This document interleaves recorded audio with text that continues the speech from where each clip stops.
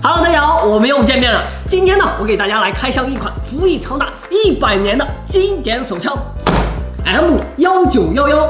我相信很多军事迷们对它应该都不陌生，可以说是经典之中的经典。今天我们就来拆箱看一下这把枪到底怎么样呢？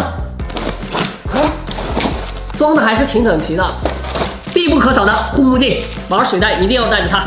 红外线、战术手电筒、一个水弹仓，还有个水弹瓶。 像一个手雷、消音器、充电电池、充电线，接下来就是我们的今天的主角了。瞧这把手枪，上面有标志 ABS 塑料材质，分量也不是很重。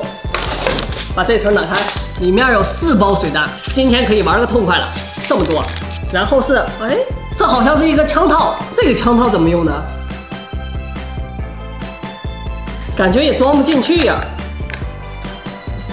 都被卡住了。然后就是一个红色的标靶了。 简单的整理一下，配件还是挺齐全的。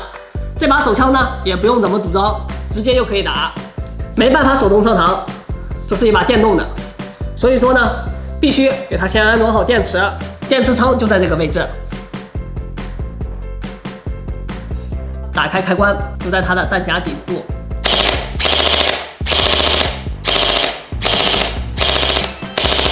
威力还挺不小。这个水弹瓶呢，也可以直接 装上去，当成一个弹匣。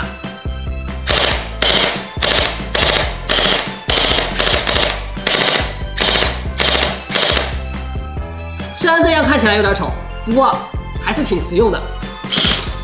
哇！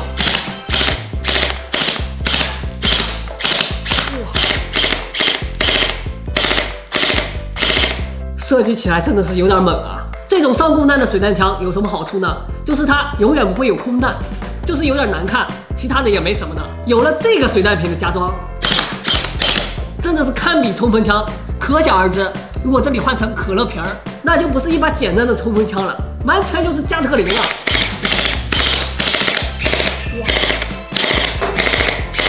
真的是太猛了！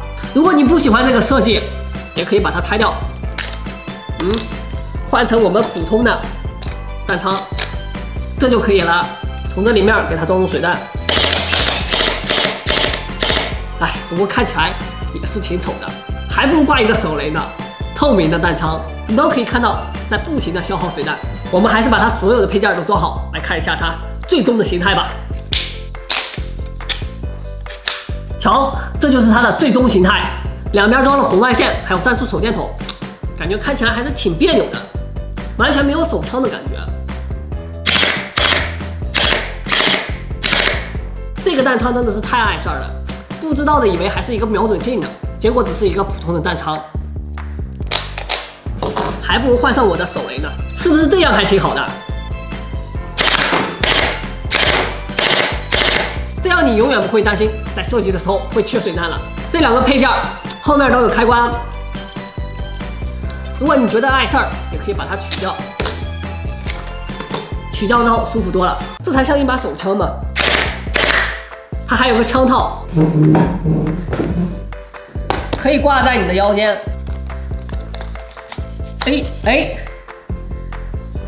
这样就可以了。用的时候抽出来，还挺灵活。